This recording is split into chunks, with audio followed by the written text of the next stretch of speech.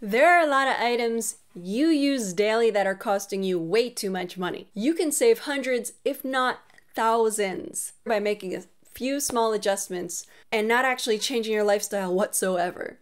That's what we're gonna do today. My top 6 places that most people can save a lot of money without changing anything about their lifestyle. I could tell you to cancel your Wi-Fi and all your streaming services and all your subscriptions and turn off the heat and eat only gruel, and that will save you a lot of money, but that sucks. Who wants to live that way? So let's keep you living in the 21st century with all of those fun amenities like Netflix and board games and indoor plumbing. My name is Kate Moody. I am your money librarian. You can call me Ms. Moody if you're nasty. Thank you, Janet Jackson. There's so many places in our life where we do not question the cost. We just sort of pay it. And often it's due to inertia. We set something up years ago and don't feel like dealing with it.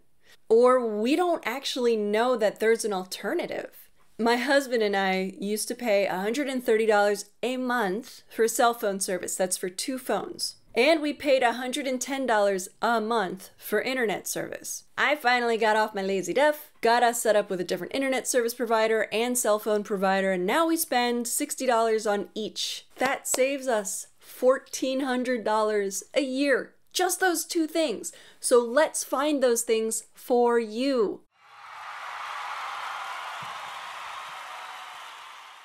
Number 1, cell phone plans. If it's been over about 3 years since you've looked into your cell phone plan, or if you're with a major carrier, shop around. Especially look at these small carriers. I switched from Sprint to Ting, and I love them. Not only are they really inexpensive, but their customer service is so good that if anything goes wrong, I will call them and somebody who's like Canadian nice will talk to me with no phone trees. They just pick up the phone. It's amazing. Anyways, there's a link down below. It is an affiliate link, but they have been my cell phone company for years because I love them. Look into like Cricket Wireless, Republic Wireless, Virgin Mobile, Boost, Google Fi is a big one.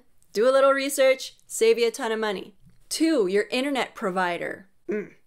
It feels like there's no good options and I'm gonna avoid going on a tirade.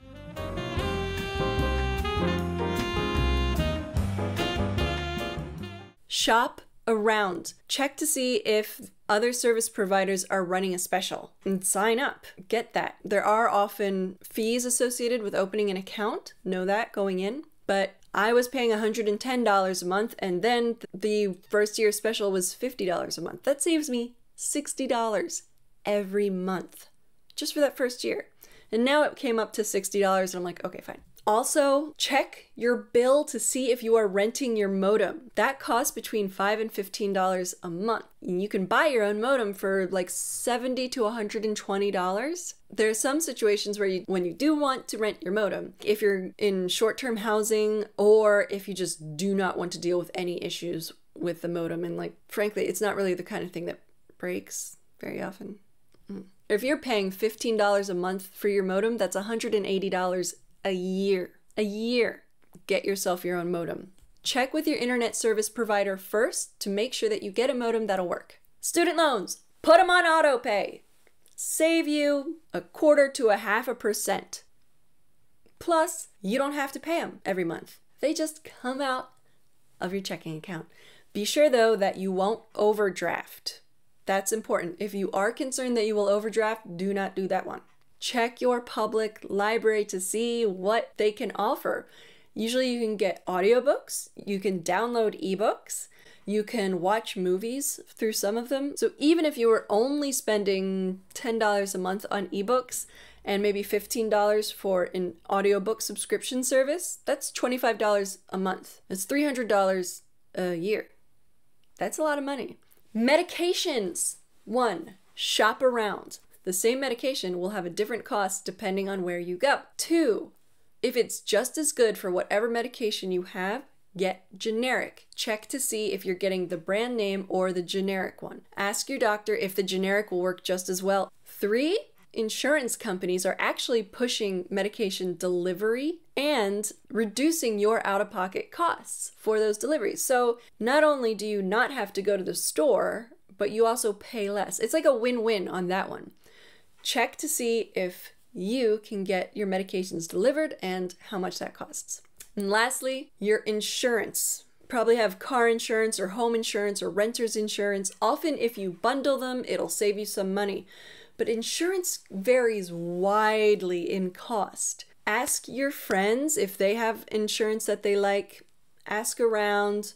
Call a few insurance companies, get some quotes. With this one though, be careful. You don't just want to go with the cheapest insurance. Check the Better Business Bureau to make sure that there aren't a lot of complaints against them. Because when it comes down to it, you want to be able to use that insurance if you need it. Those are my 6 items most people could change to save themselves over $1,000 a year. If you have one that you want to add to this list, let me know. I would love to hear it. I do love a deal. Put it in the comments. Please like and subscribe to keep these kinds of great videos a-coming. Thank you so much for watching. Check out my other videos for excellent tips. Bye.